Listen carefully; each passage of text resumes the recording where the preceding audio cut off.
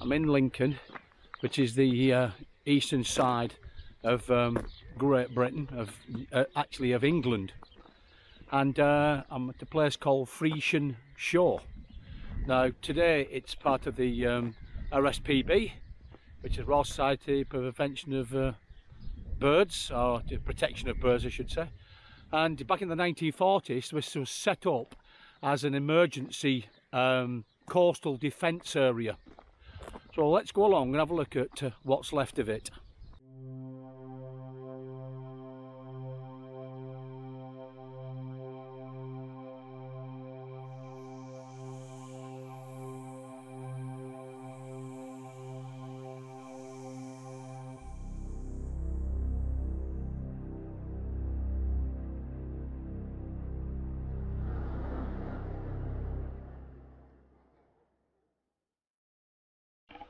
Now this bunker you see is classed as a Type 22 bunker. You can see the loopholes down there.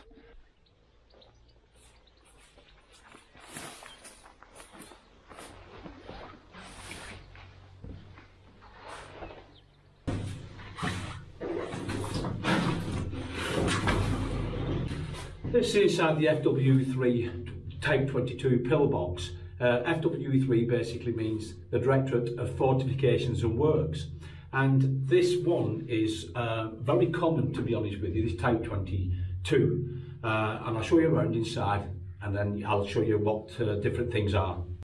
As you see, this wall is the middle and it separates all parts of this pillbox, and this is just in case a bullet comes through the loopholes and hits one of these walls. The idea is to try and stop it ricocheting. So for instance, army and the bullet comes through there, it's tried to stop anything ricocheting around if it hits the wall. Now obviously you never know if it's going to work or not, because these things weren't tested. Also,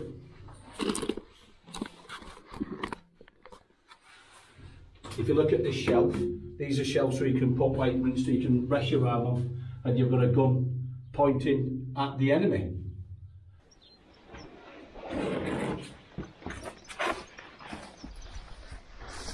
Now you see the loophole there. On the outside it's very narrow, probably about, I don't know, 300 millimetres by 300, or 12 inches by 12 inches, and it's a very small opening, and it's obviously designed to make the hole as small as possible so the enemy can't fire inside it. In total there's 153 of these emergency coastal batteries set up in order to fill the gaps in between the rest of the coastal batteries along the United Kingdom coastline. They were mainly set up to try and cover possible landing spots, like for instance round here I think the port is Boston, if I remember rightly. So these coastal batteries are set up to try and protect that area. They set them up in 1940 under the possible threat of invasion from the Nazis after they overran Europe. Now if you notice, for instance, that pillbox there, how high it is, we're about 10-15 foot up here. Slopes down, there's obviously a concrete path there now, but at one time this used to be the waterline, as far as I've read. Now all that now is marshland. So the coastline would have started just where that path is. Besides being a coastal battery, it was also an holding area for shipping, especially merchant shipping. The Navy would probably bring them here, and then the guns would cover them in case the merchant ships were probably hostile. The Navy would no doubt check all the paperwork and search the actual merchant ship to make sure that it was okay, legitimate, and then whatever action was appropriate next.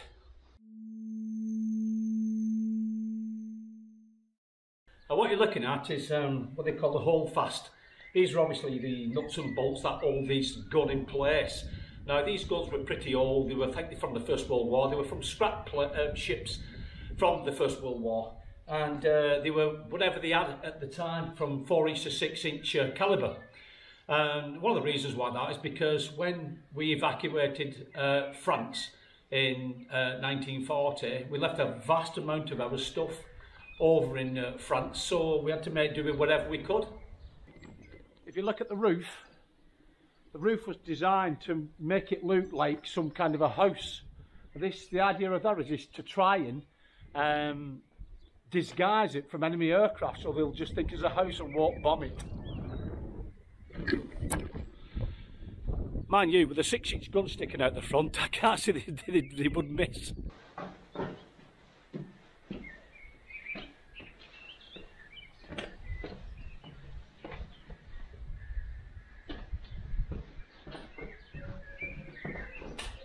This, the back of here looks like a fire blast wall. A lot of gun emplacements had this type of wall in place, including the Germans. And loopholes as well. I presume if the enemy were landing, at least he could hide behind here and carry on firing at the enemy. Also, if the bombs dropped, then at least he could hopefully get behind this wall for some protection. Now, there's other stuff behind this wall, but unfortunately it's private land, so I'll try and show you a picture of what's behind it, but otherwise we can't really explore it.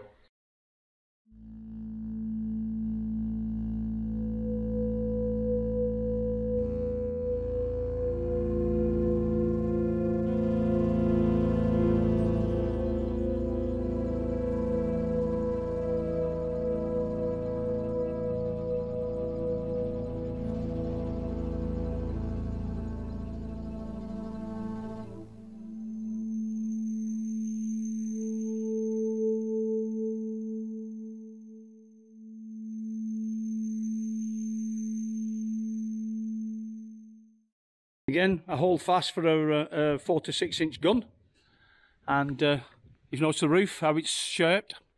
I had to try and disguise it from enemy aircraft.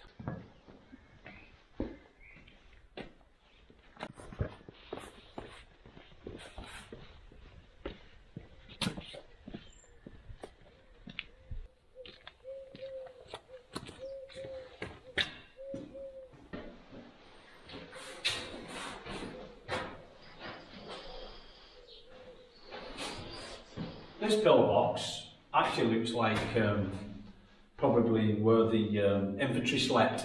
It's like living quarters. The reason that is because you've got a fireplace here and you've got some ventilation here, some ventilation shafts. So it looks as though they more than likely would have lived in this bit here.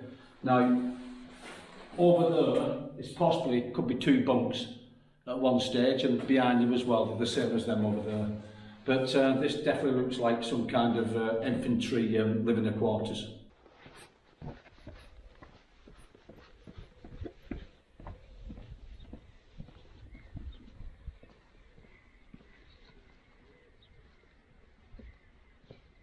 This gap behind the gun emplacement, which is to the upper left, is more likely probably to store shells so they could load the guns quicker. Now we're going to have a look at probably where the ammunition was stored.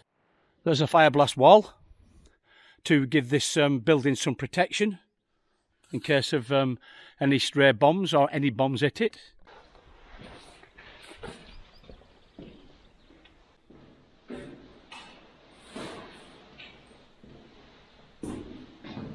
This building that stands behind that fire blast wall looks like ammo storage, to be honest with you. Looking at it, it's got some good big recesses with some quite, 300mm or 1 foot thick walls, and there's 3 compartments to it. Now, they're more than likely the doors are missing, but more than likely been taken away for scrap anyway. This is very similar to the one at the Huddersfield Heavy Anti-Aircraft Battery that I did on a different video. To my left, your right, is the building where I've just been in regarding its possible storage area. This is another fire blast wall. It actually surrounds all 3 sides of this building. Let's have a walk round.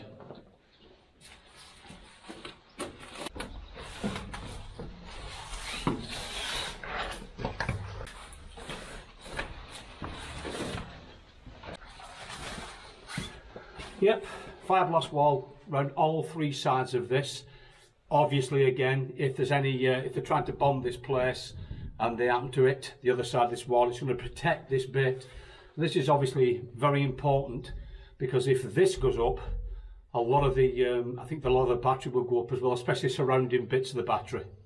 So this is protected as best it can. So it's got 3 around either side, and then 1 on the front as well.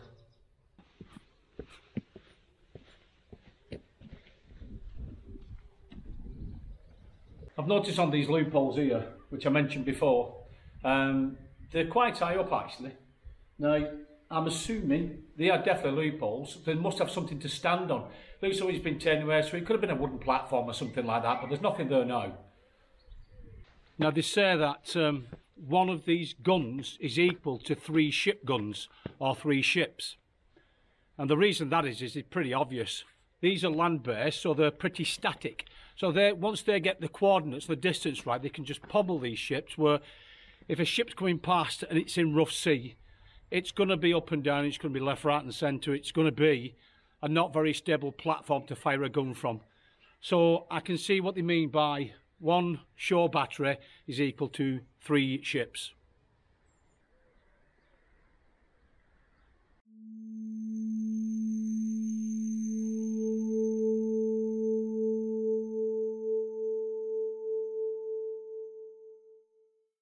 This next pillbox we're looking at is a local Lincolnshire pillbox apparently.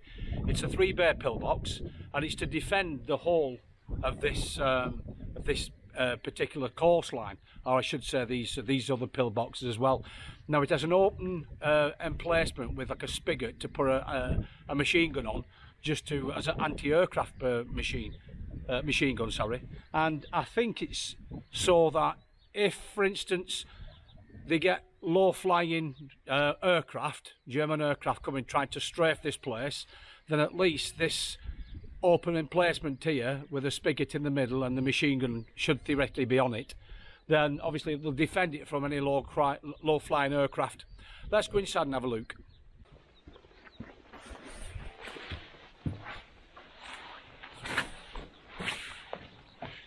Now this is the open emplacement where I'm on. This is the spigot. There's a hole in the top, so no doubt a machine could be dropped in and obviously fired whichever way you want it to be, because it's got 360. So if there's a low-flying aircraft trying to strafe the battery, then at least it's got some protection in trying to stop in that.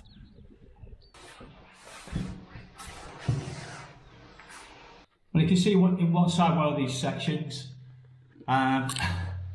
Again, very similar to the Type 22 I showed you before. The loopholes, it's got 3 loopholes, 1 at the back, 1 in the middle, 1 on the side, sorry, and 1 at the front. And it's got little shelves as well to probably rest while you put a gun there or a machine gun.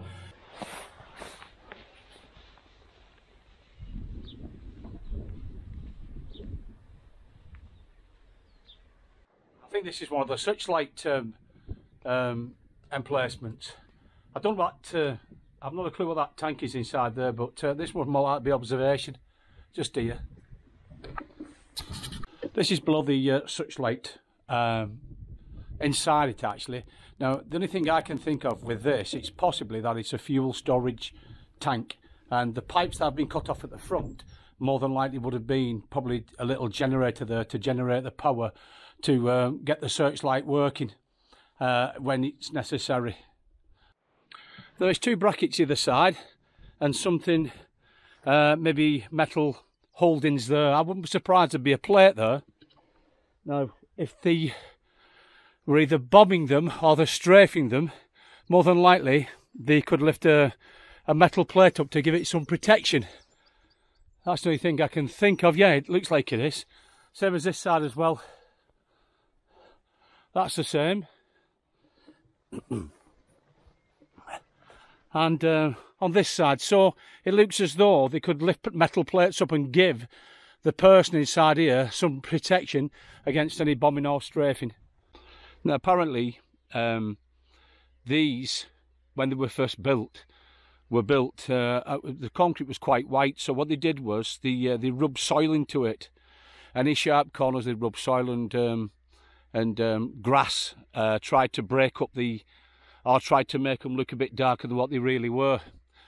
the stones in it there, them big stones, could be that they broke up the reflection of any shipping coming past, or maybe any aeroplanes, so it was hard to detect, and just give this coastal battery a bit more protection.